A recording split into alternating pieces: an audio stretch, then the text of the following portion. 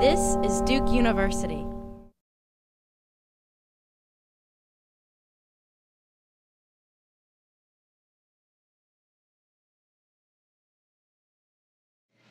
Good afternoon, everyone. My name is Erin Worsham. I'm the Executive Director of CASE, the Center for the Advancement of Social Entrepreneurship, here at the Fuqua School of Business.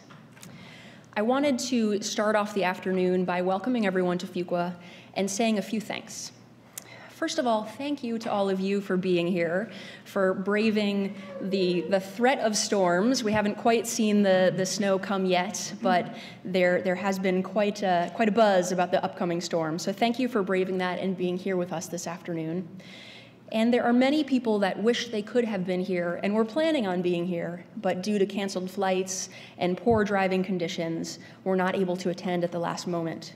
So we wanted to welcome those of you who couldn't be here with us in person, but are watching on the webcast, the live stream right now. And also, on behalf of Fuqua and the CASE team, a special thank you to the Duke Innovation and Entrepreneurship Initiative for their partnership in planning tonight's events, and also to Beth Anderson for being our rock throughout this all. I wanted to take a few minutes before we get started with this afternoon's program to give an overview of the sequence of events for tonight. We'll be here at Fuqua until 6 p.m., and then we'll head over to the Divinity School for a reception and a memorial service at the Goodson Chapel. There will be shuttle buses that will shuttle from here at Fuqua after this portion of the event is over to the Divinity School, and will loop continuously throughout the evening. So we'll talk a little bit more about that at the end of the night, and I'll remind you about those shuttle buses. The events tonight are an opportunity for all of us to come together as a community, to mourn Greg's passing, and to remember the absolutely amazing man whom we all loved. We'll have a few of Greg's close friends speak at the memorial service to share their personal reflections on his life. But as we were planning these events for this afternoon and evening, we realized that what Greg would have wanted was not just a time to mourn, and he wouldn't have wanted the focus to be on him as an individual. One of his wonderful traits was that despite his success, he remained incredibly humble and was always diverting praise and credit to the others around him. So what he would have wanted was for us to get together and celebrate how far the field of social entrepreneurship has come, to talk about the impact of his life's work and the work that is still left to be done. So we hope that this next hour and a half or hour and 45 minutes here at Fuqua will be a chance for us to do just that. So in that vein, I just wanted to spend a few minutes talking about the three things that we hope to celebrate here at Fuqua this afternoon. First, Greg's role as a teacher and a mentor to so many. Second, his role in creating this field of social entrepreneurship. And finally, what Greg would have wanted us to do, to look forward and talk about what's next. First, regarding Greg's role as a teacher and mentor, there are many and many in this audience, students, alumni, practitioners, and academics all over the world who consider themselves to be one of Dees' mentees. We always had a lot of fun with that term at CASE. We'd like to say it in front of Greg because he would immediately blush and be completely embarrassed that there was such a thing as Dees' mentees. As I said, he was very humble and didn't like the attention put on him. But it's true. The outpouring of memories and reflections that have been posted on the memorial website and emailed or called in to us at the CASE team has just been incredible. We've heard stories time after time of the impact that Greg's teaching and mentoring had on so many people's lives and careers. And I'm proud to call myself one of Dees' mentees. I remember graduating from college with a degree in environmental policy, a desire to change the world, and not a clue how to do it. I started my work in the nonprofit sector with a lot of energy and enthusiasm, but without the skills I really needed to have the impact that I was hoping to have. I started to hear about business schools which were focusing on young professionals like me who wanted to have a social impact in their careers. And as I was starting to learn about those, the one name that came up time and again was Greg Dees. So to the complete shock of myself, certainly my parents, and everyone that knew me, I found myself applying to business school, and in my application, talking about Greg Dees. I talked about wanting to take a class with him, wanting to understand more about this thing called social entrepreneurship, being fascinated that there was actually terminology and people like Greg that were out there articulating what it was that I was struggling to articulate for myself. Of course, once I made it to Stanford for business school, Greg left and came here to Duke. But I didn't give up. Years later, I tracked him down. I found my way back here to Duke and to Fuqua to work with Greg and the amazing CASE team. From the moment I came to campus, I was nervous to meet this man, this legend of social entrepreneurship, and he welcomed me with open arms. On one of my first days, he gave me a 4-leaf clover from his garden to wish me luck at Fuqua. Many of us have received those 4-leaf clovers from Greg. He had a miraculous ability to find them wherever he went, and whenever I see one now, I think of him. And that was just the beginning of years of visits to our office, announcing himself when he arrived in our CASE suite with the very important question of M&Ms or Oreos, displaying the spoils that he had just purchased from the vending machine. And he would sit down for another impromptu conversation about social entrepreneurship, about life, about whatever was on his mind. He answered every question with patience and the wonderful explanations of an amazing teacher. His face was always lit with a smile and a twinkle in his eyes, which we have heard from many people who have shared their memories of him. That twinkle was well known. Greg made me feel important. He made me feel like I had true value to bring to this field, and he did that for so many people, including many of those in this room tonight. He was quite literally the beacon that I followed on my career path. And my story is not unique. So many of those stories of Greg are involving people talking about the impact that he had on their lives and changing their path to one of greater meaning and impact. We'll have a chance to hear a few more of those stories tonight through a tribute that some of our wonderful alumni have pulled together, a tribute that shows the power of Greg's impact as a teacher and as a mentor. Second, we'll reflect on Greg's role in helping to create the field of social entrepreneurship. Greg was not only the co-founder of CASE, but also considered by many to be the father of social entrepreneurship education. We often called him the guru of social entrepreneurship. Again, he did not like it. He blushed every time, but he really was. When he began, social entrepreneurship was a term that not many had heard of or identified with. Now, a Google search reveals more than 65 million hits. Nearly every business school or university has a center or program on social entrepreneurship. And social entrepreneurship is seen as a viable and credible career path for many bright young women and men. He was integral in making this happen. His piece, The Meaning of Social Entrepreneurship, is arguably one of the most widely distributed pieces in the field. Greg's impact was enormous, and through our speakers tonight, we will reflect on Greg's role in creating and building this field. And finally, we'll talk about moving forward. Greg was working on a book about what he termed the Open Solutions Society, a society that is adaptive, uses all of its talents and assets to solve social problems in creative ways, and provides the infrastructure to ensure that these solutions are scaled and effective. What we keep saying, and what we keep on hearing from many others, is that we had so much more to learn from Greg, and he had so much more to give. It's true, he did have so much more to give, but he has started the discussion for us, and it is up to us to carry the conversation forward, starting this afternoon and continuing throughout all of our careers and lives. So thank you again for being here to participate in this event and helping to honor Greg's spirit and his work. I'd like to call two of our amazing and wonderful alumni to the stage, Malin Moran and Beth Bafford, who will introduce the alumni tribute.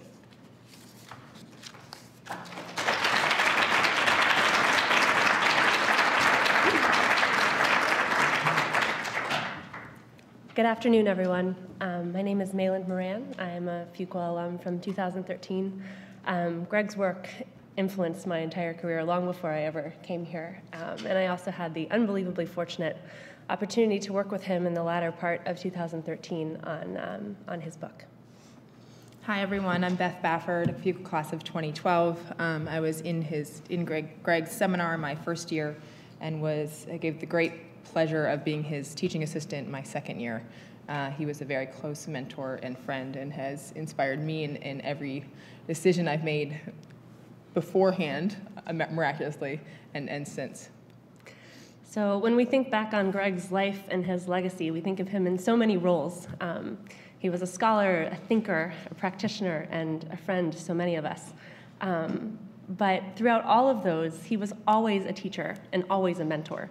He couldn't really switch out of that. It was just part of who he was. And this afternoon, we wanted to honor that part of him with the help of Fuqua alumni from throughout his career here. So this is, as Erin mentioned, is just this video that we're about to see is just a small snippet of the incredible army he has built of change makers working around the world to alleviate poverty and to make our world a better place. So we intentionally put the titles and the organizations with which these folks are working so you can just see the breadth and depth of impact that Greg has inspired in all of us around the globe. We want to take a moment to thank all of the alumni who submitted contributions to this piece. We're really grateful. And may we continue to honor Greg in our careers and throughout the rest of our lives. Thanks. Thank you. When I think of Greg, I think of just a guy who lent legitimacy and identity to the academic field of social entrepreneurship, and even just reflected upon my time sort of in Durham, just making social entrepreneurship something that MBA students thought about, right? They think about how to sort of apply their skills and their passions in a really impactful way, and something that will give meaning to their careers. And Greg made it that much easier for us that we're sort of evangelizing, people pursue careers in the sector. He made it easier for us to say, hey, there's some great examples of great people out there.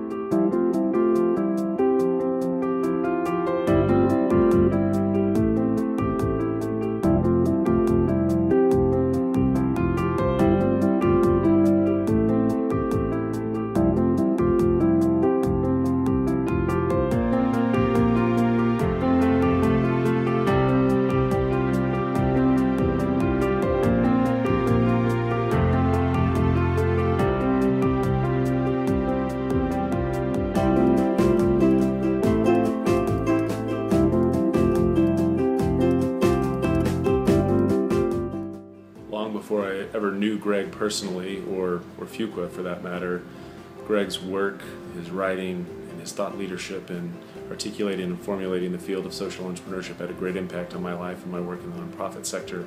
If it weren't for Greg, I never would have come to Fuqua. Knowing what he was doing there with Case was an immediate draw, and it's greatly benefited my life and my career as I continue to pursue impact investing. I'm eternally grateful to him, and wish Greg eternal peace and his family great happiness.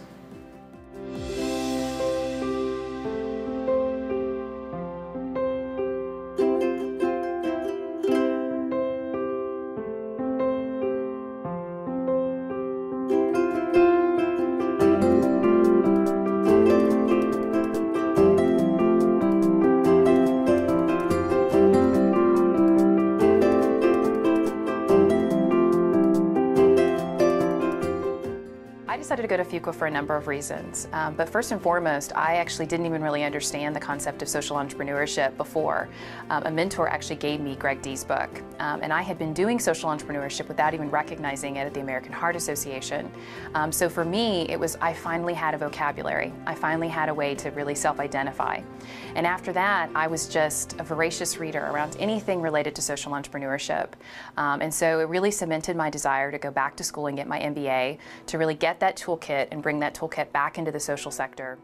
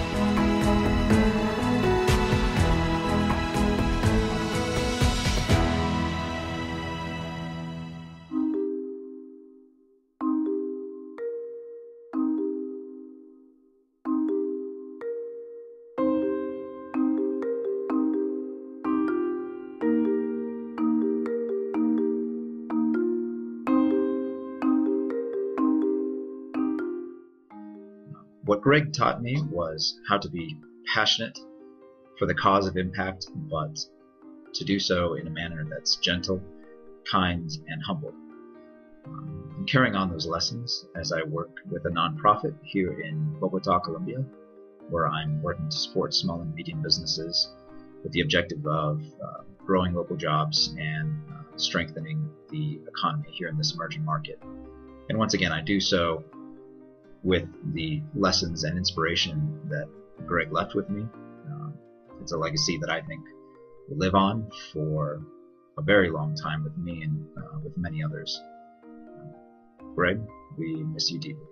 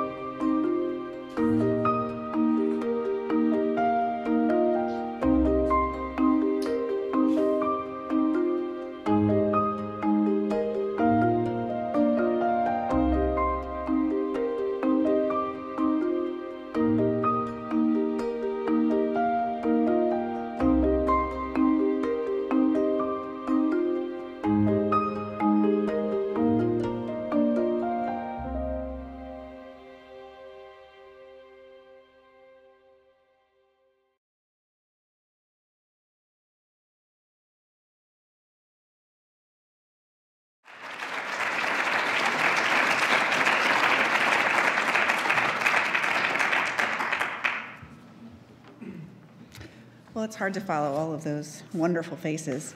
I'm pleased to bring an important and heartfelt message from the other coast.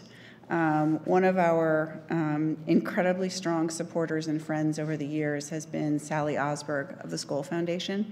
As many of you know, she's the president and CEO in Skoll, and she's been encouraging the global community of social entrepreneurs for a very long time. She's not only a high-profile proponent of thought leadership and research and alliances to help social entrepreneurs address the world's most pressing problems, but she is a true friend and colleague, and was a true friend and colleague of Greg's. So let's hear from her. Thanks so much, Cathy. I really wish I could have been with you all. It's just an honor to be able to share some memories of the man we all love so much. In early 2001, when I began work as Jeff Skoll's partner in building out the strategy for his foundation, neither he nor I had heard the term social entrepreneur.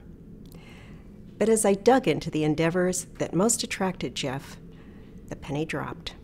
An entrepreneur himself, he was drawn to what he characterized as a special kind of leader, someone who'd typically founded and was driving an alternative solution to a major social problem. Jeff had already met and was supporting Bill Strickland, for one, impressed by Bill's success at preparing young people for productive careers, in contrast to the dismal performance of Pittsburgh's inner-city schools. Armed with the idea of entrepreneurship for social benefit, with a particular example of Bill Strickland, I hit the jackpot when I came upon Greg Dees and his pioneering work on leaders of a particular bent, individuals every bit as innovative, driven, and focused as any Silicon Valley entrepreneur, individuals known as social entrepreneurs. It's hard to overestimate Greg's influence on the evolution of the Skoll Foundation. From the eureka moment of realizing we were onto something important, affirmed by the body of work Greg had amassed during his years at Yale, Harvard, and Stanford, right through to the present day, we continue to draw upon his research and insights. Aiming to be good partners to the social entrepreneurs who make up our portfolio, we, like so many others, have been blessed by Greg's guidance. As I started on these remarks, I thought I'd simply list what I'd learned from Greg, but I quickly realized his insights were too complex for a laundry account of lessons learned. Instead, let me share some reflections on risk, resolve, and rigor, themes cutting across Greg's work. Like the social entrepreneurs who were to become his passion, Greg was a true risk taker. Those of you scholars in the room know the system is rigged in favor of established disciplines. Indeed, entrepreneurship itself has yet to take its place in the business school canon. And social entrepreneurship, well, how far could you really go? Pretty darn far, Greg proved. Moreover, Greg lit out on his own terms, hewing to an approach that met the Academy's standards for informed inquiry, but strove as well to be useful to practitioners. I draw comfort from knowing that in recent years, Greg, the faculty outlier, rose to such prominence that he was courted by just about every major university in the country. That he chose to stay at Duke and continue building his own venture, the Center for the Advancement of Social Entrepreneurship, speaks to the second attribute I believe Greg epitomized: resolve. Greg's commitment to social entrepreneurship spans 2 decades. His own body of work, comprising more than 60 publications, dozens of courses, and countless citations, should be evidence enough to refute those wanting to swat social entrepreneurship aside as simply another pesky fad or trend. But when we factor in all those he's influenced, academics, consultants, students, practitioners, philanthropists, policymakers, we take the true measure of his resolve. For Greg understood better than others trying to parse this phenomenon of social entrepreneurship the meaning of impact for himself and for those he studied. By sticking with social entrepreneurship, even as others argued for alternative constructs, social innovation, social enterprise, social purpose, social business, Greg ensured the slow but steady buildup of a base of knowledge that is beginning to establish our field's bona fides. Fueling his resolve were important questions. How is social entrepreneurship related to entrepreneurship? Why should scale matter, and what drives it? Can scaling deep be as significant as scaling broad? Can we correlate impact with an entity's for-profit or not-for-profit corporate status? And more recently, what are the conditions that enable social entrepreneurship? How can we as society strengthen them? And why should we care? To those questions and so many others, he brought the academician's rigor, insisting that evidence be marshaled and analysis applied. It's because of Greg's analyses that we understand the roles of levers like Medicare reimbursement, which was crucial to scaling hospice in the U.S., that earned revenue is no determinant of social entrepreneurship, but in fact the dominant source of capital for most nonprofits, that conceiving of social entrepreneurship as the antidote to business entrepreneurship is not just woolly-headed, but dangerous, and so much more. In preparing to share these thoughts, I read through much of my correspondence with Greg, emails spanning more than a decade, along with articles, chapters, and the manuscript he'd been working on these past few years. And as I read, I found myself wanting to talk to Greg, to query him, add another example to an argument, talk a problem through. I wanted him to join my team and me around the table as we debated whether this or another social entrepreneur really had a shot at scaling her impact. I wanted to explore what he called his soft spot for mainstream business when it is conducted honorably, and why we should care about high-quality, affordable plastic swimming pools. Those of you who've had the privilege of reading Greg's manuscript for his book on the Innovative Society may remember this section. Greg recalls reading a news story expressing moral outrage over a poor family's purchase of one of those inexpensive blow-up pools for its kids to play in. He also wrote this, and I quote, "Having grown up in a family that experienced its share of financial challenges, and having worked with many people who are even poorer, I think I can safely say that even the poor want products that are not simply designed to uplift them, to educate them, make them more healthy or more employable. I remember the joy when my parents came home with a treat like that. Yes, even the poor want to enjoy life a little, and want their children to do so.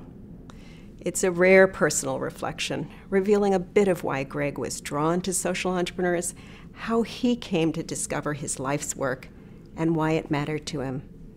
Like all of us, I'm left wanting more, much more from this remarkable man, even as I remain so very grateful for his intellect, his friendship, and his fundamental humanity.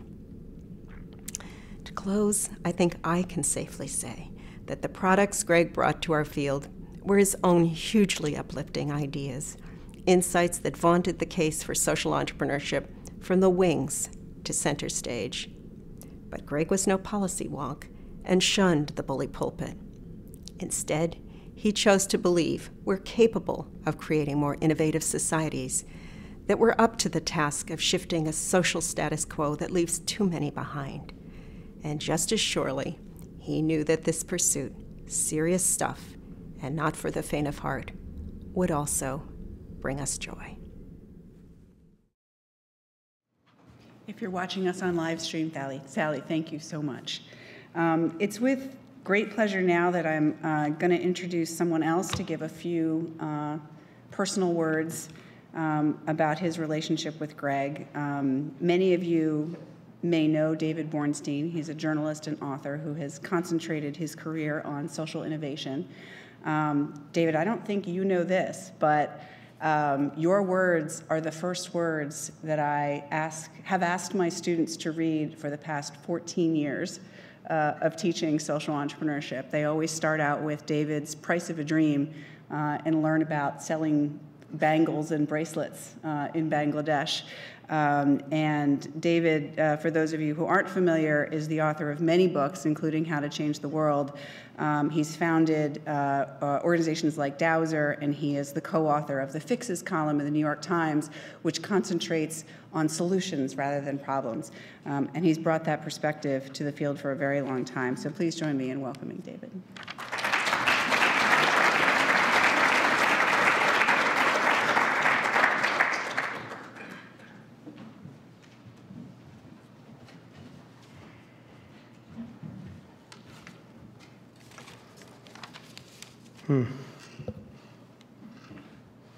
What a magnificent tribute, the kids' quotes and the stories from the students. I'm thinking of something that Cheryl Dahl said just before we came here at the hotel. She was saying, we were talking about Greg, and she said, remember, longevity is not the goal. And it's so true. I mean, what a powerful, infinite existence to be living in so many people who are going out and rippling out, and the people that they're speaking to who are rippling out. I want to talk a number of things about the impact that I think Greg had on the field of social entrepreneurship, but he really had, I want to begin by just talking about the impact he had on my life. It was, I came to social entrepreneurship. I had written this book about Grameen Bank, but I came to the field as a journalist, not really an expert. I was a storyteller. And I remember the first time I met Greg, I'd written the book, and he was already established as the leading thinker in this field. And I was very nervous, and I thought, I don't bring an academic rigor to my writing. I tell stories. I try to entertain people, to maybe have some lessons in there. And I really felt I anticipated a sort of implicit rejection. And I had that from a few people in some universities a couple of times. And I felt, you're a journalist. You're not really a serious thinker kind of thing. And he was just so warm, and he basically sat, I remember sitting in his car one day for an hour after he had dropped me off somewhere, and we just talked for an hour, and he went on and on and on talking about what a gift you have, to tell these stories and to get them out into the world and to engage people, what you're doing. And he made me feel that what I was doing was probably the most important thing that anyone could be doing. I walked away from that conversation on such a high and with so much energy, and he really did shape the path that I've been on for many, many years. And then over the years, I would get phone calls and emails from people. I probably got 30 people called me up over the years and said, oh, we're looking for a speaker, and Greg said that you're the perfect one. Or, Greg said I should get in touch because you should speak to my social entrepreneurship class or my entrepreneurship class or something. I mean, it's just profoundly generous over the years in putting me out there in the world And then the last time I was in this room, it was because he had given me this award for leadership in social entrepreneurship that I was very, very moved by that, because I felt that as an outsider covering a field, I was sort of separate from the deep thinking that was taking place inside. I was very, very moved by the deep generosity and egolessness of Greg over the years. And in thinking about how he shaped the field of social entrepreneurship, I think that his character, as well as his thinking, is very, very important in terms of the vibe of the field, I guess you could say. I mean, you know, people have written about how George Washington shaped the character of the United States and how his farewell address was such a profound, important statement about what the country was going to become. I think of Greg and his, you know, the way he thought about social entrepreneurship from the very beginning. He was always profoundly unmovable on the principles. It should be about dignity. It should be about helping people change their own lives. It should be about impact. The means, he was totally agnostic about the means. Any vehicle could be used. Any model that you could think of could be used. He was willing to radically transform and question every single field. And when he talked about the field of social entrepreneurship, he really insisted that it was not anything that should be in any one school or any faculty. It wasn't in business, in finance, in policy, in the School of Education. It was totally a meta profession or a meta calling.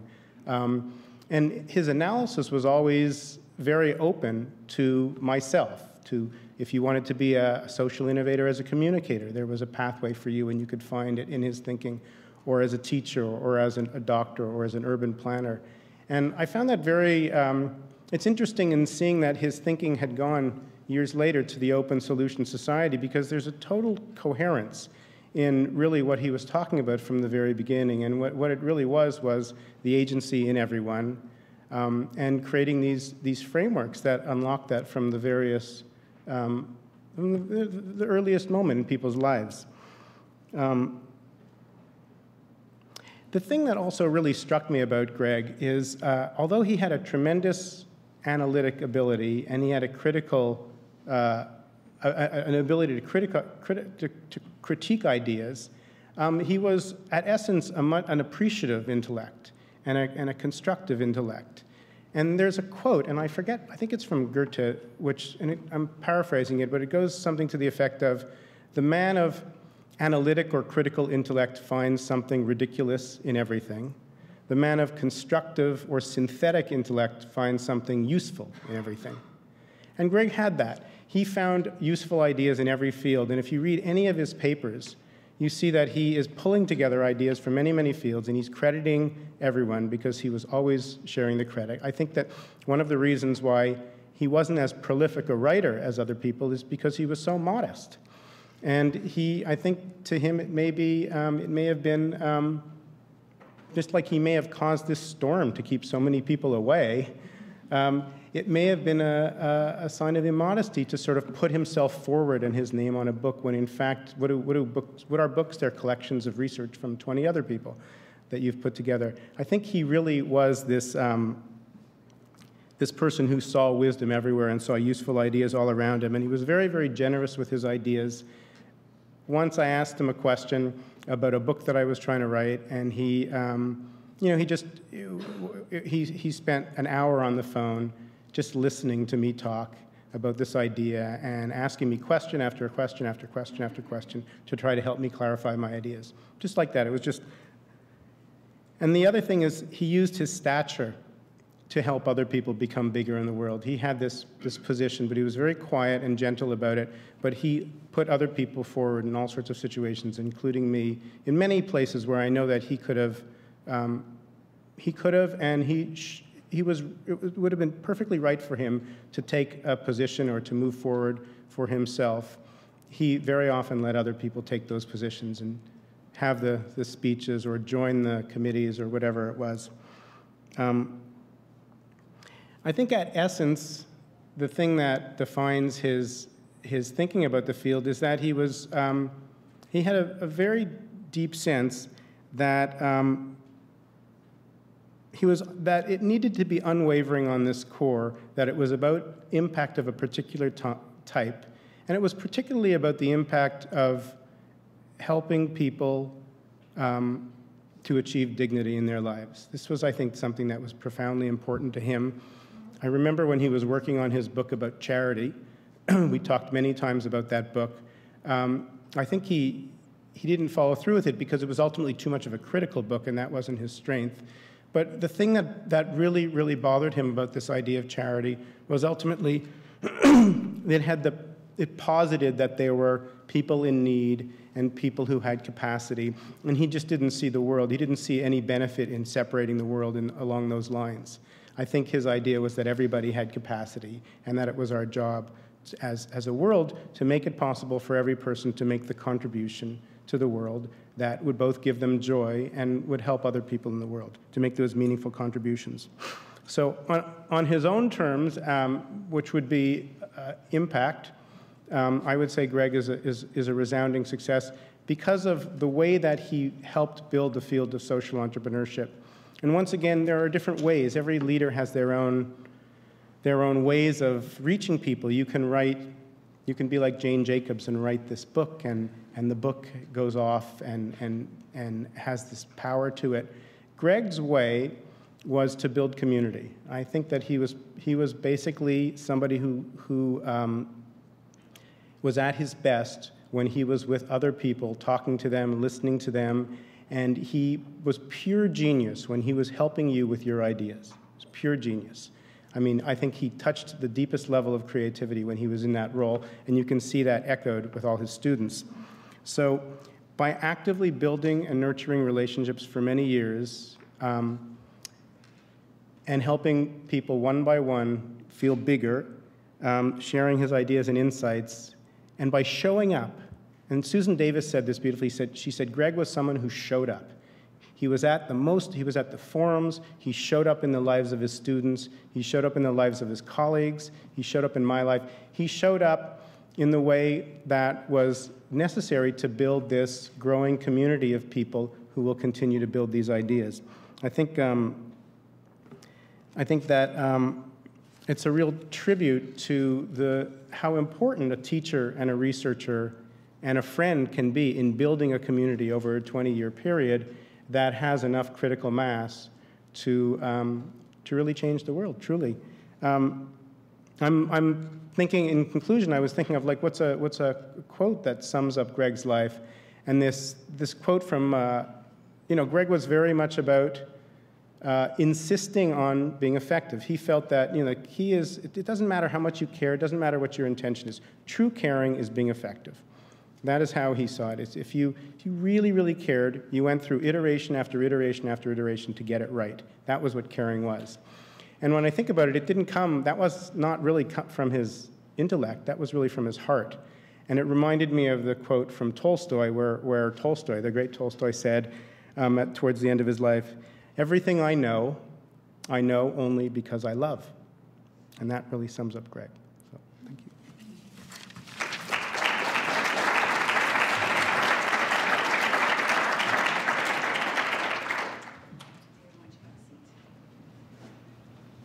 So we're now joined by Tom Tierney. Thank you, Tom, for joining us. Tom is, for those of you who may not know, I doubt there are many, is the co-founder of the Bridgespan Group. He co-founded it in 1999 and stepped down from his position as the chief of Bain to collaborate with mission-driven leaders and organizations to accelerate social impact.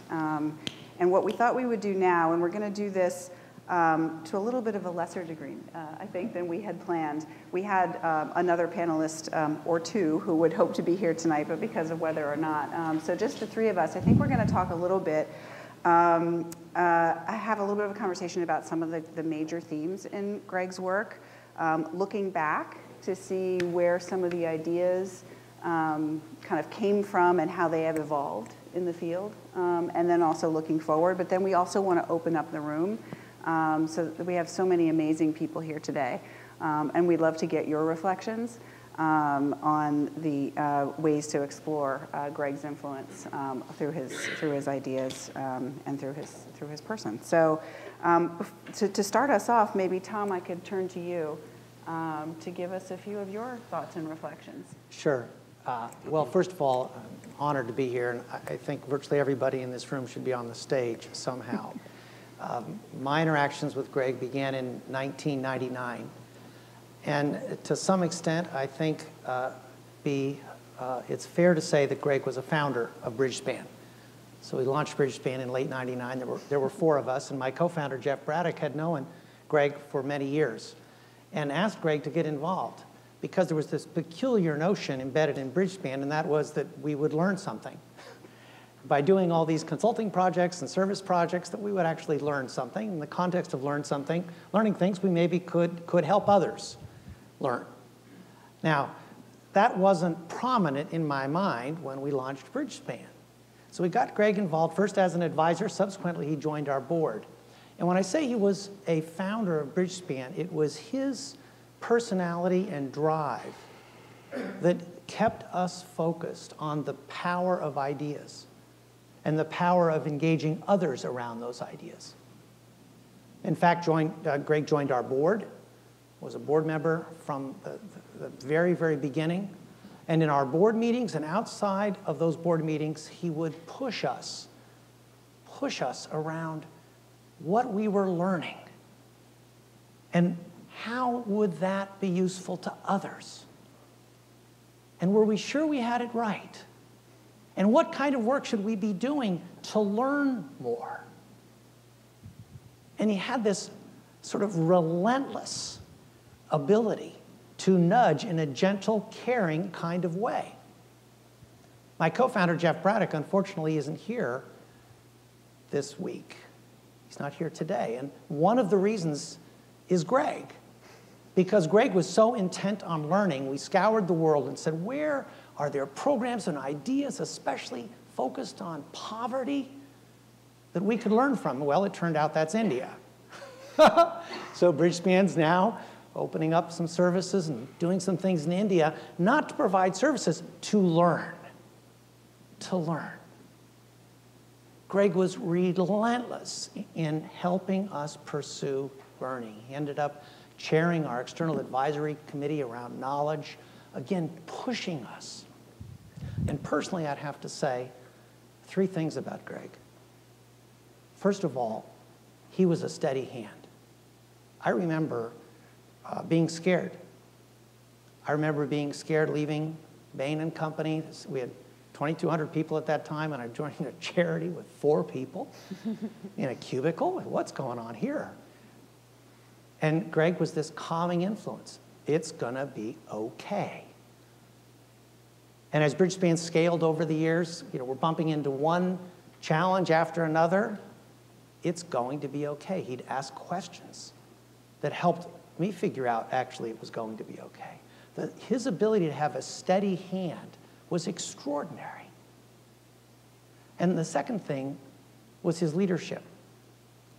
The world tosses the word leader around as if it has to be accompanied by a business card in the top of a pyramid. Jim Collins, in his work on leadership, defines, quote, level 5 leadership as having humility and fierce resolve. Humility and fierce resolve. Doesn't that just characterize Greg?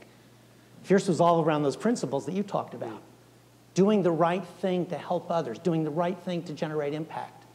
And humility, it was never about him. And he exerted this leadership in amazing ways. He certainly did at Bridgespan. And not just Bridgespan, the organization, Bridgespan, the network of folks that have been involved. And the third thing, of course, is he was the consummate teacher. He was always teaching. And I didn't know this early on about him. He was sneaky. So you'd be sitting there talking as if, you had all these answers, and he'd just be listening. And then you'd pause to catch your breath because you have to breathe. And he would say, do you mind if I ask you a question or two? Or sometimes he'd say, I might have an example that would be relevant here. And I learned that when he said that, the response was to get out your pen very quickly and start listening. because that was his way of opening the dialogue in a very gentle way, saying, you know, you may not know everything you think you know. So let's do a little exploration here. So Greg was the consummate teacher. He was the consummate entrepreneur in so many ways, and the consummate leader, and the consummate friend. Thank you. As David remarked yesterday as we were planning for this talk, the themes of Greg's work actually progress very logically, which I admit I had not thought about in quite as the clear way that you had, David, in thinking about social entrepreneurship first as an organizing principle for people and for organizations, and then thinking about, well, what are those organizations, what can they become, how can they actually scale their impact, and what are the misconceptions that we have about that, and how do we, and he dug into that. Then he did some work with Paul Bloom around thinking about organizations, within an ecosystem, within a constellation of influences in organizations, and what can we learn from thinking about how those things interact. And then his latest thinking really about society as a whole. I was wondering, David, if you wanted to kind of take us back to the beginning of that, comment on that, but also take us back to the beginning of this idea of social entrepreneurship as a boundary, as an overarching term that when does it help people to think of themselves as falling underneath this kind of generic term, as opposed to I'm a poverty alleviator, or I'm an educator. No, I'm a social entrepreneur, and kind of where it's come in the years since in terms of where that boundary helps us or where it may limit us. Yeah, it's an interesting question. I think for Greg, it was very much about sort of the usefulness of a frame. Like you can, what's the difference between a humanitarian and a social entrepreneur? Well, presumably you can study a social entrepreneur. You have to just kind of like love or admire a humanitarian.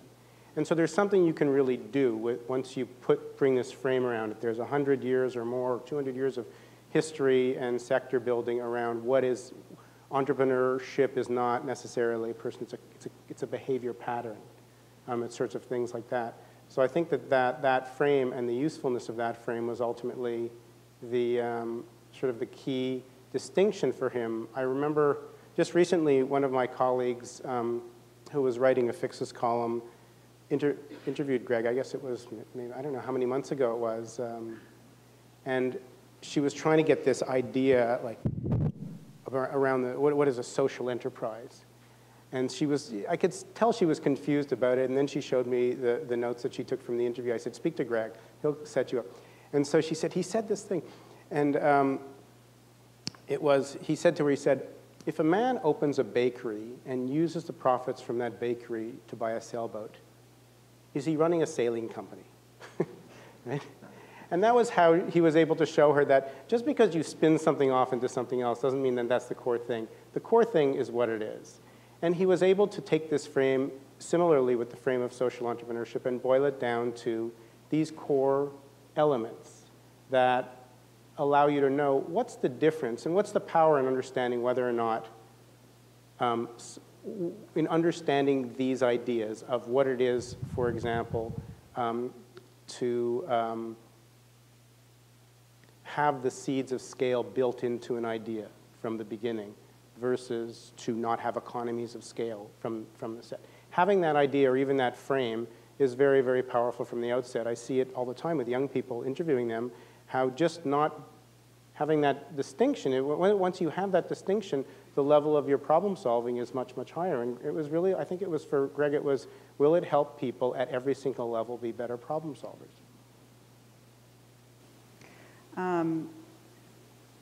In terms of the idea of scaling, right, which is one of these has become one of these very core concepts in the field, and maybe ask you, Tom, more than anyone, Greg worked so hard to help us not conflate growth with scaling impact. And I still feel as if we fall into that trap of thinking that things, you know, that how do you understand the difference between these two? How has that come through in your work in Bridgespan? And talk to us a little bit about the pitfalls of Sure. that kind of thinking. Well, this issue of scaling is of profound importance, and I suspect, you know, years from now, when people are writing the detailed history of the social sector, that in addition to social entrepreneurship, this concept is going to be one of the gems that will have Greg's name attached. You know, with a business background, you think about the purpose of business is to scale profits. And you can scale, the profits need to be yours. You're not scaling somebody else's profits. And so we launched Bridgespan. I had this mindset, of course, you're growing the organization and you do stuff and the stuff accrues to you somehow. Now it's a social organization. We're trying to have impact on the world through knowledge and stuff, but there's this profit analog that you kind of can't, if you have a business background, it's hard to forget that. Greg broke that. He said, in essence, it's not about profit to you, it's about profit to the world. And if you can enable things to happen that wouldn't happen otherwise that are good for society, that's value added. And the gem of that is scaling impact, not just scaling the organization. And that is massively liberating. It is massively liberating because you say, aha, if other things are happening where the value accrues to others, but those things are useful to society, they're getting impact, then that's kind of good. And it's better than kind of good. If you can figure out models that scale impact beyond your organization, that's leverage plus. And I think that idea is a powerful idea. It does not yet have the traction that it will have. Because more and more organizations, I mean, Kaboom is an illustration, we saw it there, are saying to themselves, we can't solve social problems by one unit at a time. I'm on the board of the Nature Conservancy. Using a conservation analog, we can't solve the world's conservation challenges by bucks and acres. We can't protect enough acres. It doesn't work that way. You have to figure out other ways to do it. So scaling impact means ecosystem services. It means other kinds of issues. It means legislation. It means things that will address problems that are not just protecting acres. And I think the social sector has a kind of bucks an acre, sometimes have a bucks an acre mentality. It's how many children we serve in that after school program, not how many lives are changed as a consequence of our activities. So it's more complicated, but I think what's happening now is the demand on behalf of organizations, and we're seeing this, to scale their impact, not just scale their volume, is escalating dramatically. Because it is the only way we will solve big problems. In Greg's paper, The Meaning of Social Entrepreneurship, you can see the seeds of this right from the beginning. And probably the most interesting thing that he said, and the thing that actually struck with me the most when I first read that, was he had these 5 criteria, as I recall, of what constituted social entrepreneurship. But the one was most interesting to me was leveraging resources that you don't control. Okay, and I remember reading that, and I was like, what does he mean? Now, I think about it, I think that, and through many conversations, I think about that all the time now. I mean, with my own organization, the Solutions Journalism Network, the question that we have all the time is, how can we get, 100 newsrooms to practice social entrepreneurship without spending any money, right? Well, it's an interesting challenge. We may not be able to do it, but how can we do it with spending the least possible amount of money? And that question has been baked into my thinking for many, many years because of Greg's bringing that up right at the beginning of his interest in this field. And then if you take it all the way to the Open Solution Society, leveraging resources you don't control, everybody in the society becomes a problem solver. And the best of those problems, best of those solutions get more attention, i.e. journalism is good for that. They get more policy support, they get more academic research, they grow, they iterate further, and you can see how that the scale is baked into that deep insight that he had right from the beginning. Which bloomed over a 20-year period, right? I mean, part of this is seeing how he planted. I feel like he came up with these frameworks that seemed deceptively simple, right? And then we all played with them, right? And tried to apply them in our organization. Well, it works for this, it doesn't work for this, and then kind of take on. And then we have new institutions now whose job it is to think about. And then you have all the how-tos behind that. How do you do that? How do you finance that? How do you recruit for that? There's a whole set of constellation of how-to questions behind that. But that's the goal. The goal is to make everybody as powerful in a constructive way so that we can all add our gifts to the world in the way that will align with what the world needs, what we love the most, and what the historic opportunity is. Mm-hmm. So I want to connect a couple of dots because I think this is really important part of Greg's legacy and actually an important part of the future, and that is more and more today we all realize we can't solve problems alone. And if you think about what's happened in the last even 5 years, whether it's collective impact or whether it's public-private partnerships or local initiatives combining philanthropists and social sector leaders and school districts, the amount of cross-boundary effort that's going on, it's everywhere, right? It's gaining share. The essence of that is exactly what you just said, David. It's not just doing it, it's enabling good things to happen that would not otherwise have happened. It's that enabling mechanism and that collaborative mechanism and that innovative mechanism. And you can trace that directly back to what Greg wrote about. It's extraordinary. And I think those seeds, there's a time for everything, right? And I think what's happening now is we have problems as a society that cannot be solved without collaboration and without a sense of enabling other people and other organizations to succeed in serving the world. And he saw that. It's extraordinary. So I think I'd like to open it up. We have 2 roving microphones, and I'd like to see if anyone would like to either share reflections on the impact of Greg's work or ask questions about the themes that we've been discussing. But I know there's a lot of amazing people in this room with wonderful contributions. So would anybody like to? Suzanne? So like many of you, there are so many other conversations I would have loved to have had with Greg. So I pose a question to you I would have loved to have asked him. Do you think there is a role for not just social entrepreneurship, but social intrapreneurship? So people doing things within organization and making powerful change. What do you think he would have said, and what do you think about that concept?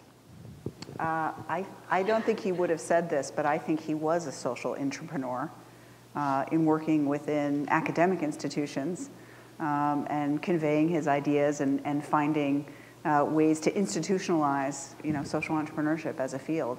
I think he would have totally shirked away from that term himself. But I think this notion of the impulse to have impact for Greg was completely divorced from the notion of a strict organizational boundary. Doesn't matter.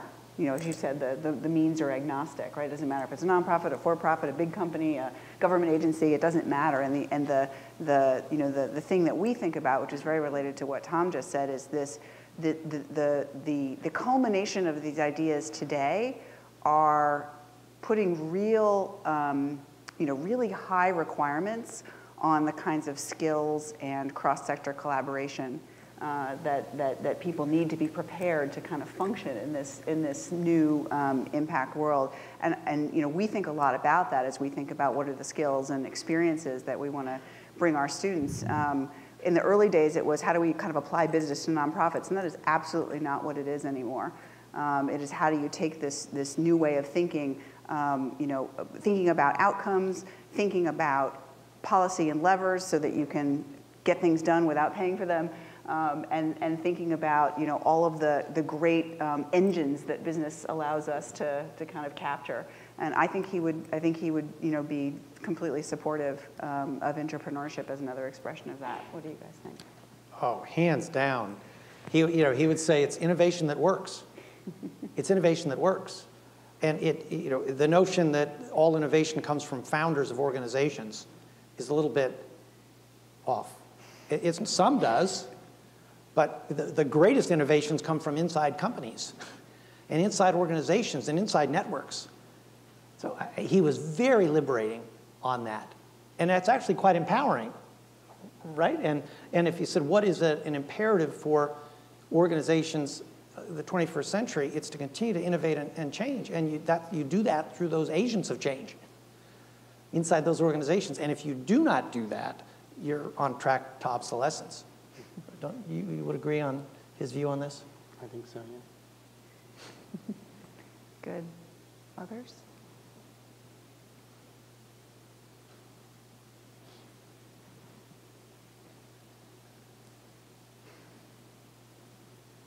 No other thoughts?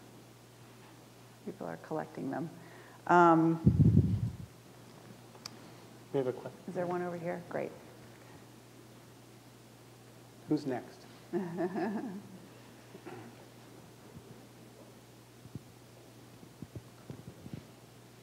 I feel very honored to be here and to witness the eulogies to Greg Dees. And I didn't know him personally.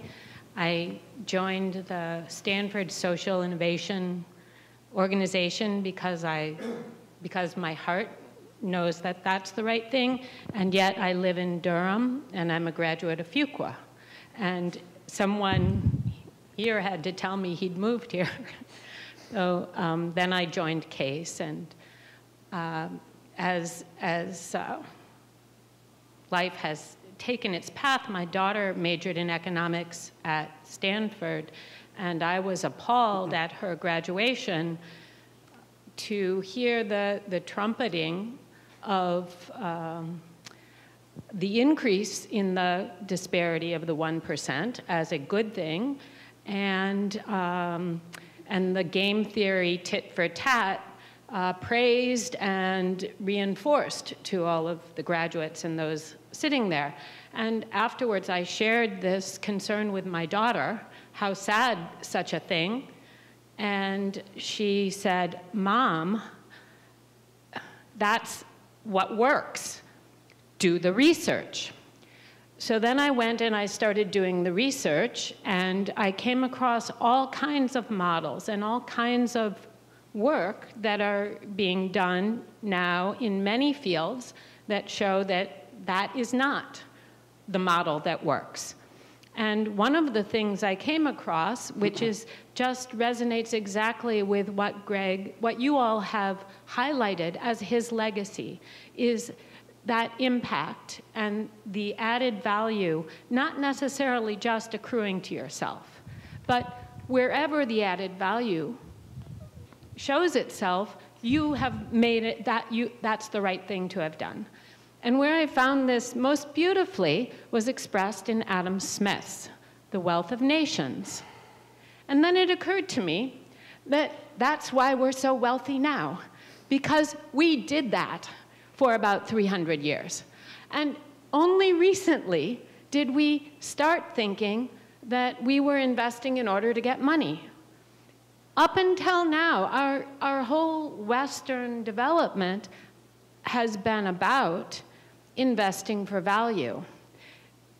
And we always thought we were doing it for our own profit, but Adam Smith wrote very carefully that unless you are adding value, you're gonna kind of go into a negative spiral. And I think that that's what Greg is now bringing up again, and has done such an effective job of bringing so many people and developing a language together with so many people, and I'm very thankful to be here. Thank you. Can I speak to that? Absolutely. I think that the issue that you raise, and especially the experience of going through college, and you graduate 4 years later, and your head is not full of solutions and an incredibly animating passion to solve a bunch of problems, because you just see, it's just intoxicating. I remember when I had completed the research for my book, How to Change the World, and I had interviewed more than 100 people around the world. I remember just drinking a caipirinha in Brazil with Peter Lenny, my translator, and saying, why don't they tell people about this?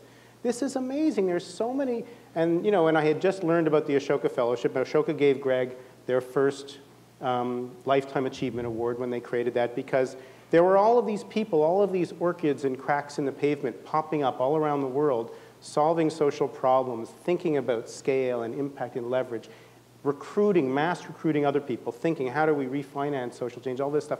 This extraordinary landscape shift is occurring at the end of the 20th century, and the universities are oblivious to it. And kids are graduating without 100 ideas of what they could be doing with this 80 years that they have in this three-dimensional space. And Greg basically saw that and said, we need to inject this into the academy. And he created the legitimizing pass. He said, he brought it to a couple of Ivy League and elite, 4 elite institutions, legitimized an academic path that has rippled off. And because of that, you now have, I don't know how many young people who are regularly exposed to this idea that on the menu of options in life is this idea that you can be this incredibly wonderful subversive kind of person going out there in the world and changing things. And that should be available to everybody, and it should be illegitimate and illegal to graduate from a university without having been introduced to this life option.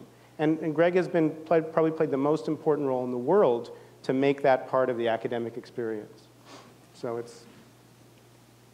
And I have to echo, there's a profound byproduct. Not really illegal, by the way. There's a profound byproduct. Should feel illegal. To that, which is, do we not have an opportunity, all of us, to be of service to the world? Whether we're doing it full-time out of college as a social entrepreneur, or whether we're doing it 2 hours a week as a mentor to a poor child, or whether we're doing it, starting at age 70 as a full-time, chairman of a board or something, who knows? But do we all not have that opportunity to be of service? Because I actually think the notion of social entrepreneurship, which started out with the youth, where change comes from, has blossomed into, encore careers, right? Mark Friedman, encore careers. And who would have thunk that? And so the ripple effects have been extraordinary. And Greg wasn't the only one, but boy, oh boy, Greg was one of the few that I think turned the light on in a kind of dark room. We have another one in the back. Okay. Hello, my name's Jimmy Childry, and I'm from Sandersville, Georgia. Hearing everyone talking about Greg motivates me to tell a personal story, and I apologize that it's personal. It's fine. But I think it is what Greg Dees meant to me. I'm a GIMBA 01 graduate. I finished here spring of 01 with the global class and thought I was finished with Fuqua. Not meaning that in a negative way, but I completed my studies. And the month I started my work at, the month I became a student here at Fuqua, I also joined a nonprofit hospital board in my hometown. My vocation is automobile dealerships.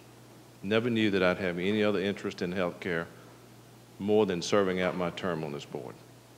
Well, as I graduated from the board, I became a reluctant chairman of the board. After I graduated from Fuqua, the month afterwards, I became a very reluctant chairman of the board. And after 2 years of being chairman, I realized this organization has an extremely important social mission.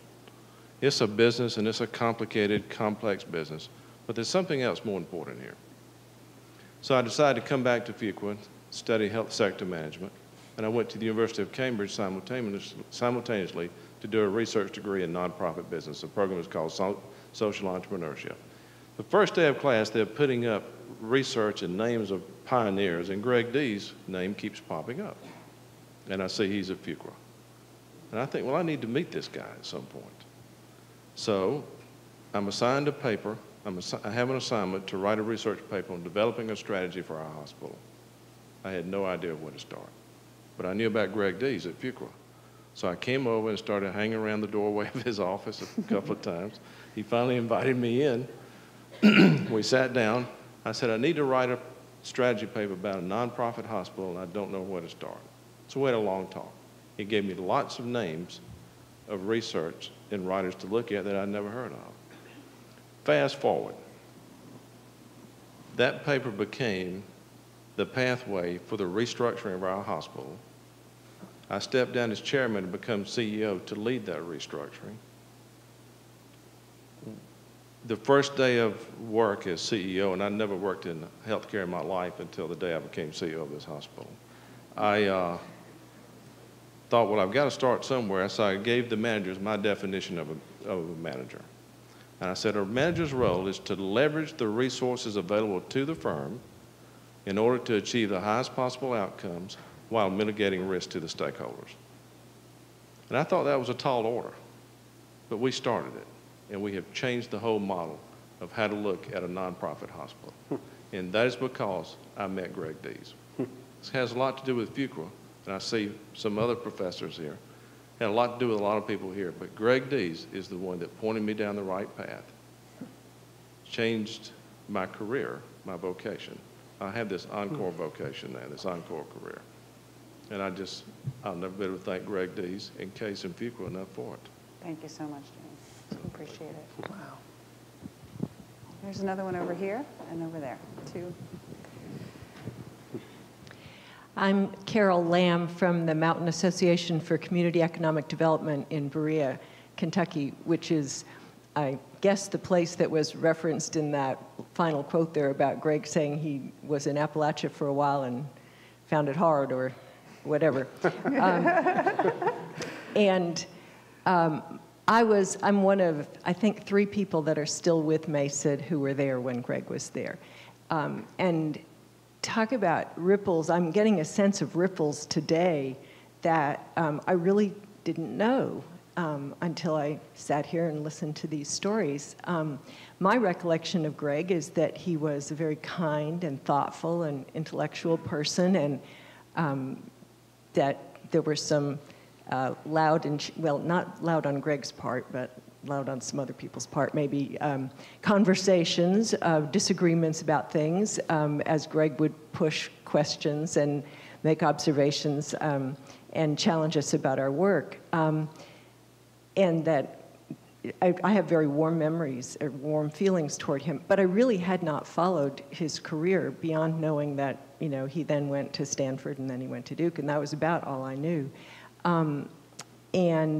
But as I sit here today and hear all these, the things that we think about all the time are the things that you're talking about, Greg thinking about scaling and, you know, how do you really find impact and using, doesn't matter what kind of tools you use and all that kind of stuff. I just really wonder now how much of that came to us or got stimulated because of the time that Greg spent with us.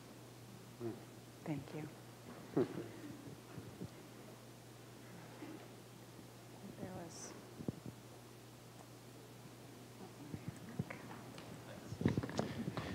I have a brother who went to Harvard Business School, and between his 2 years, he went to Bangladesh. And I was like, what? Bangladesh? And he went to work with BRAC. And the reason he went to work with BRAC was that he had Greg as a professor, and he helped Greg write a case about BRAC. And I thought, wow, this is a pretty interesting guy who could make my brother do something as wonderful and interesting as that, and develop all kinds of parasites and learn all about silkworms and all this kind of stuff. So it was just, wow, that's amazing. And then I learned that he went where I had gone to business school, to Yale. And when I began teaching about financing social entrepreneurship, and I have the joy of doing that with Cathy here at Fuqua, you know, he's everywhere. And I always started out my class with, you know, what is a social entrepreneur? Well, there's Greg's definition, and it was by far the most useful and helpful of all of them. So, but I think what I wanted to bring up was his honesty, because that's what struck me over and over again about him. And I think it goes to why he understands the need for organizations to collaborate, because he's honest about their limitations, right? But I think he was really honest about, and it's interesting what you said, Carol, really honest about how it just didn't work out for him at Mesa. You know, that you won't find very many people who will say, yeah, you know, I just wasn't very good at it, and it just didn't work out. And didn't hide that, you know, and I just thought, wow, that's really cool. And then when he first started getting sick, I remember sitting in his office with him and him sharing just amazing, you know, just as if he had known me for years and years and years, what was going on in his life and how he was feeling and his disappointments, and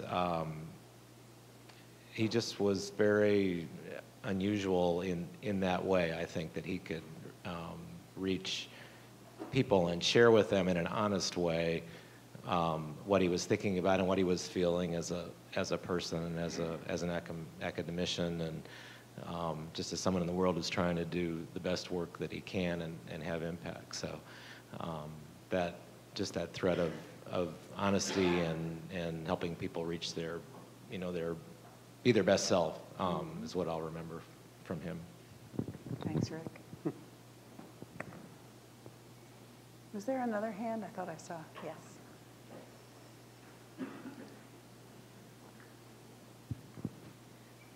Hi, I'm the second year here at Fuqua, Alexia Park.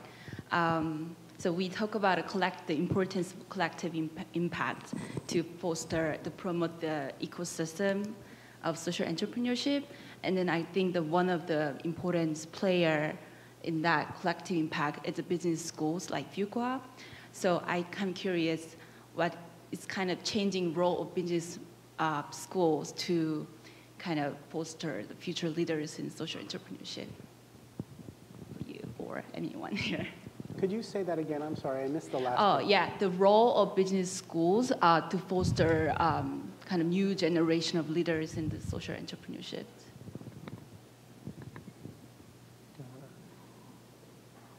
Do you guys want to speak to that? Well, I'm happy I think she knows what I think, so I think we're going to... It was about 20 years ago when Harvard Business School, with funding from a gentleman named John Whitehead, began the initiative for social enterprise initiative. That was a breakthrough. It was the first business school in the country, I think, to really take a big step forward. Their first faculty person was Greg. And interestingly, it was social enterprise.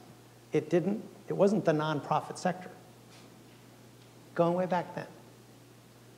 And that initiative has continued to blossom. And then that same little bumblebee went to Stanford.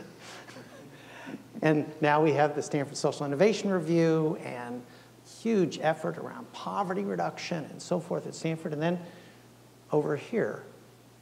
And if you traced business education over the last 20 years, you would see that 20 years ago, it was hard to find cases on anything that looked like a social entrepreneur or a nonprofit organization or anything.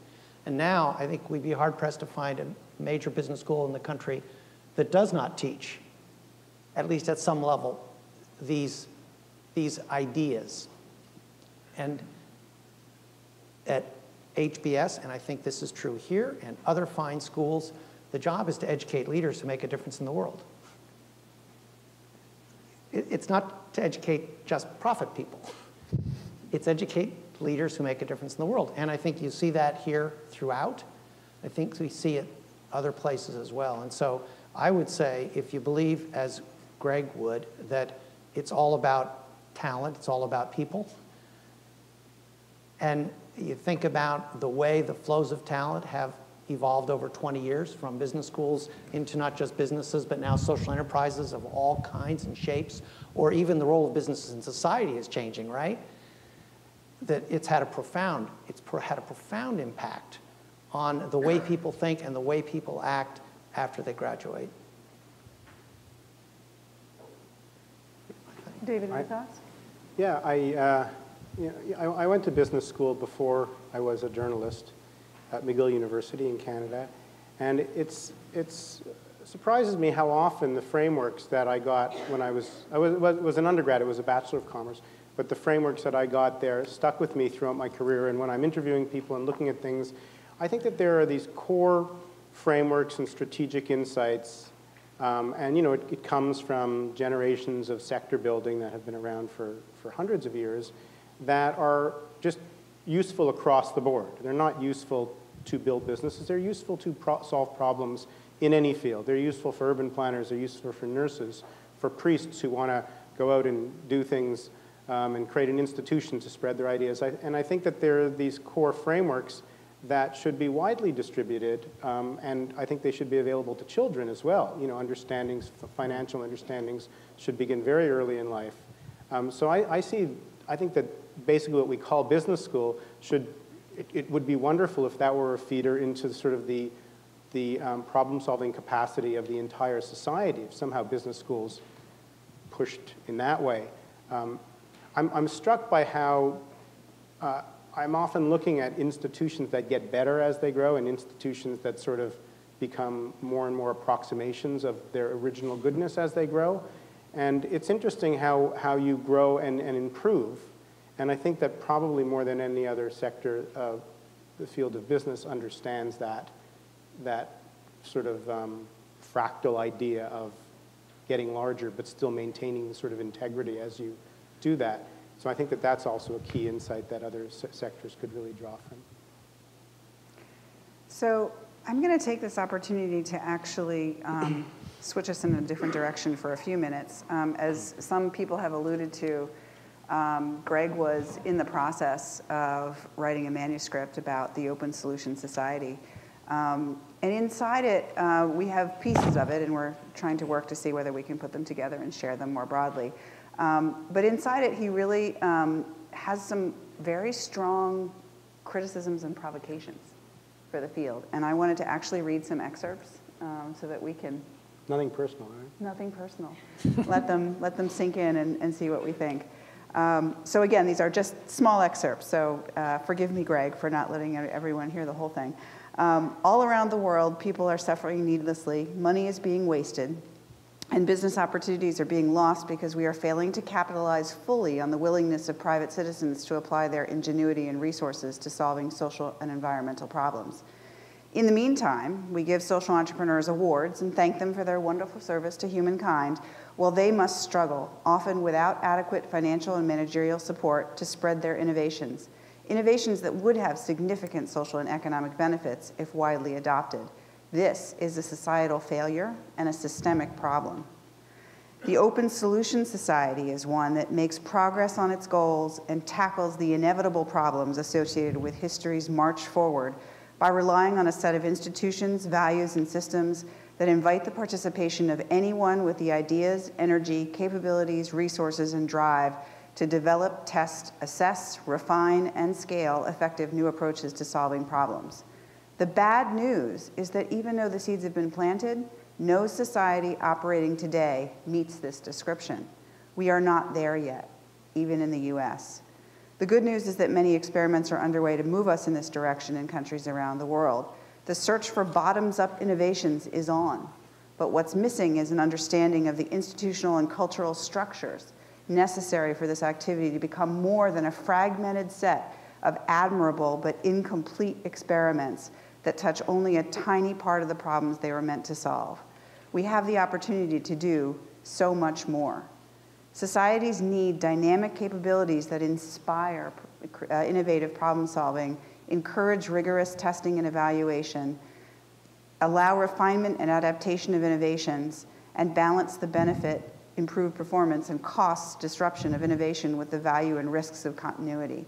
They need portfolios of solutions from which to draw as their challenges change over time, and they need mechanisms for selecting from the portfolio. To do this, they need institutions that contain the possibility, which related to your last point, of their own renewal and reinvention. Adaptive institutions. So panel, do we need an open solution society the way that Greg said, and are we close? Are we on the path? It's a long path. Yeah. I mean, my own sense, and I agree fully with what Greg is saying, is that you can look at that at many, many levels. You know, you could look at that at the level of at the age of 5, for example, according to what we now know about toxic stress in early childhood, a huge number of people already have had so many adverse experiences that it's very, very difficult for them to really be the people that they could have been. Okay. So you could look at where does capacity get stunted to be a problem solver. Or you could look at it at the societal level of, there's a wonderful quote by Walter Lippmann, who wrote Public Opinion 100 years ago, where he was a journalist, where he said, the way the world is imagined will determine what we do. He actually said, well, the way the world is imagined will determine what men do, but I'm switching it to what we do. And the idea is that we all come into the world with a sense of what's possible for our institutions, what's possible for ourselves, what pathways are available to us. When I speak at colleges and I give the students, I say, you have 90 seconds, write down as many global problems as you can think of. And then I say, okay, you have 90 seconds, write down as many of the emerging solutions as you can think of. You have on the left side of the blackboard 150 things written down. There's no more room. And on the right side, there's like 4 things. And this is the mental map. This is the way people are imagining the world. It's very mediated. It's not a true world, but it's a world of very, and so the few people that go on and chart pathways because they have a sense of possibility have to be hunter-gatherers. They have to have found those possibilities and heard them from taxi drivers or from wonderful people or teachers or whoever it is. But the majority of people, when they think of where is the possibility to have a big impact with my life, they think of the established pathways that are already out there. A traditional business person is a pathway that everybody's familiar with. Everybody could name 20 successful companies. That's not hard to do. So how do we make these pathways visible to people so that they can even glimpse the possibilities? Then you get to the level of, once many, many more people are doing that, what is the whole infrastructure of sector building supports that are needed? Financial, research, changing, all the whole, business built these things over 3 centuries. There are, many, many pieces. But I feel very, very strongly that the ability to envision these possibilities is such a big bottleneck right now because it's so constrained in terms of what people really think the world is like and what people think is possible both for society and for themselves in their own pathways. Tom, what do you think the bottlenecks are? And are we working on them in the right way? I think my general reaction to Greg's writing is I'm slightly more optimistic, maybe substantially more optimistic than he is, and here's why. Okay. We go back 50, 60 years ago, we had the man in the gray flannel suit, where institutions really did rule. And now you fast forward, and you have Facebook, and you have Twitter, you have social networks, you have people accomplishing things at age 20 or 25 that 2 generations ago they would have said, this is impossible. You have social investment bonds being experimented with. You have public-private partnerships occurring in ways they hadn't before. So you have technology enabling information and connections in a manner that you couldn't have imagined 60, 80 months ago. You couldn't have imagined. So where I say I'm optimistic, I think Greg points at an issue that is a profound issue. The question is, are the seeds already planted that to some extent are going to begin to address that issue? And maybe it's the optimist in me, but it feels to me like some of those seeds are planted. They're being technology enabled. Because what do we know? We know, by and large, good things happen when they're driven by obsessed people who want to achieve results. And those obsessed people need to be connected to other obsessed people. They need to be connected with resources. They need to have some way of knowing what's working and what isn't working. And we're learning a lot more in the world about what is and isn't working. And we're able to connect in ways we couldn't possibly have connected before. Resources aren't flowing. So I'm not actually sure that the answer lies in institutions in the traditional sense that maybe you would interpret that word. I kind of think it might lay more around collaborations and networks. of people who are able to mobilize resources to solve problems. But I look at the way the world is now and I say, it could be. And when I read Greg's work, I had the same thought. I went back and read his early work on social entrepreneurship when the phrase didn't exist. And what's happened in the ensuing 20 years. And I have to say, I thought, I wonder if he's peeking over the horizon and seeing something that is going to evolve because the conditions are changing that will permit it to evolve in a way that has never occurred before. And that just like with social entrepreneurship, he's sort of ringing the bell. He's ringing the bell, the first one ringing the bell. And so that's my reaction. I actually think he's ringing the bell. And not because of him, but because of what he sees and what he wrote about. Some of these things are going to happen. So I'm more optimistic than maybe his language would pick up on. That's all right. That's part of being provocative, is getting people to, I mean, part of it is, do you really believe that it's happening, or do you need people to state that it's happening? Right? Absolutely. And that helps in and of itself. Yes, Dave. I want to add one cautionary note to it, because I think it's really important what he's saying. I think if, this is my big, unprovable, and probably wrong statement, but when historians look back on our time in history and they sort of say, what's the biggest change happening in the world today? The single biggest change. It's the most transformative and destabilizing. I would say it's sort of the spread of agency, the decentralization of human capacity. The percentage and the absolute number of people on the world at this point in time who languish in incapacity and isolation has plummeted. More people in individuals and in small groups are much more powerful than we've ever seen before. That's more powerful in the starting an organization and changing your society way, and it's more powerful in being really destructive way too, and being extreme, like we've seen with terrorism and things like that. So the question of whether or not this spread of human agency that we've seen that's been unleashed because of longer lifespans and the flow of information and the flow of capital and more people getting higher education, and all of the things that have, and the women's revolution, and everything that has added to the capacity of more and more people around the world, you're going to have much more unleashed in all sorts of directions. If Greg's right, and we don't do a lot of work in the next 10 or 20 years to harness that for these really positive, beneficial pathways, we'll see a lot more of it going the other way, because people will follow the default pathways. If they have to see that this can be done, and that this is not only doable, but it's, you know, as Sally said, this is very joyful work.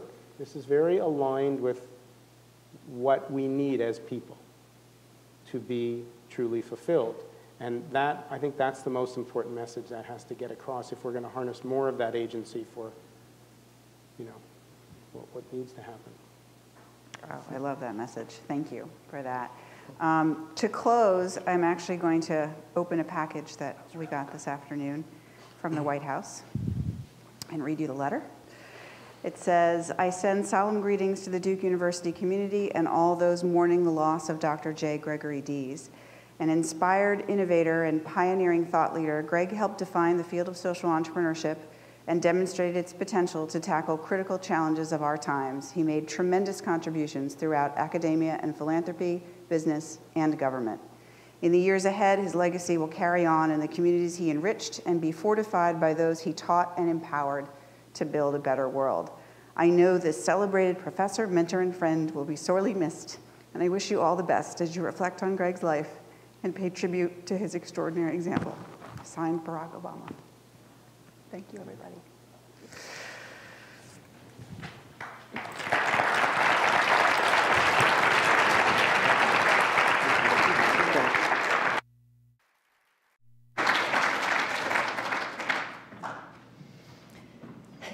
Thank you to our speakers for those wonderful words and for all the participation from the audience tonight.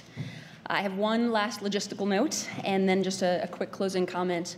The logistical note I mentioned earlier that there will be buses shuttling from here at Fuqua starting in 2 minutes at 6 o'clock over to the Divinity School. So if you'll be joining us for the reception and memorial service later this evening, please take advantage of those shuttles. As you leave the auditorium, you'll make a left and head straight outside. The buses will be waiting for you there. They'll loop consistently from now until 9 o'clock, so can take you back and forth to Fuqua if your car is parked here. And for a final closing comment, each year, CASE gives out a very special award called the CASE Leadership in Social Entrepreneurship Award. This is given to an individual who has made significant contributions to the field of social entrepreneurship. Past recipients have included the Grameen Bank's Mohabin Yunus, Acumen Funds, Jacqueline Novogratz, Ashoka's Bill Drayton, Teach for America's Wendy Kopp, and our speaker from tonight, David Bornstein. It's quite a wonderful group of leadership award winners. And we could think of no one that embodies this award more deeply than Greg Dees. He has always been the guiding light for CASE, and in his honor, we are awarding the CASE Leadership in Social Entrepreneurship Award to him. He was in our lives for too short a time, but we are truly grateful to have known his kind soul, generous heart, and brilliant mind. We'll display this award in the CASE suite to remind us of Greg's impact and our promise to him, our promise to travel in the path that he has laid out for us, a path towards a better world, acting boldly, and using innovative approaches to address social challenges. With that, we have a short photo slideshow of Greg to show. Once that is over, our program here at Fuqua is concluded, and we ask that those of you joining us at the reception and memorial service make your way to the buses to join us at the Divinity School. Thank you so much for being here tonight.